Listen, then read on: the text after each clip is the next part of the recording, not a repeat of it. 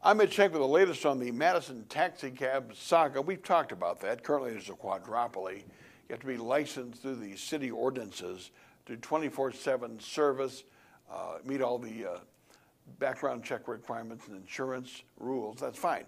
And you have these interloper companies like Uber and Lyft, rideshare companies. You can order a cab on your phone at dinner. They can be there in 5 minutes. And it's against the rules. In fact, the city and the cops are cracking down, issuing big-time fines. I had a former colleague at a radio station who did that on the side as a moonlighting cab driver, and the cop fined him for like $1,600, citing all these violations, and said, who are you here to pick up? He said, a friend. No, I should cite you for obstructing. You're here to pick up a fare, aren't you? And he said, well, I'm friends with everybody. Well, now it seems that there's a state representative, Republican from Lake Geneva, Tyler August, who wants the state to regulate taxi cabs, and he says the state regulates safety on a lot of other things, including limousine services. Why not taxis?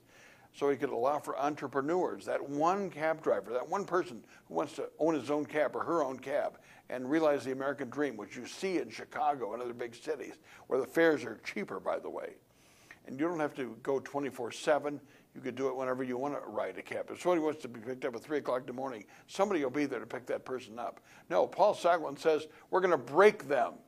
He's trying to protect his friends from going back 40 years. That's fine. But if this bill passes, you can have entrepreneurs. You have lower fares. You can have true competition. I'm all for it. It's the Tyler August bill to deregulate the corrupt Madison taxi quadropoly. I'm all for it, and I hope you are too.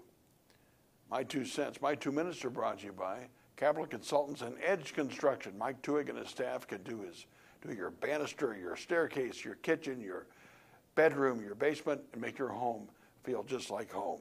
See you next time.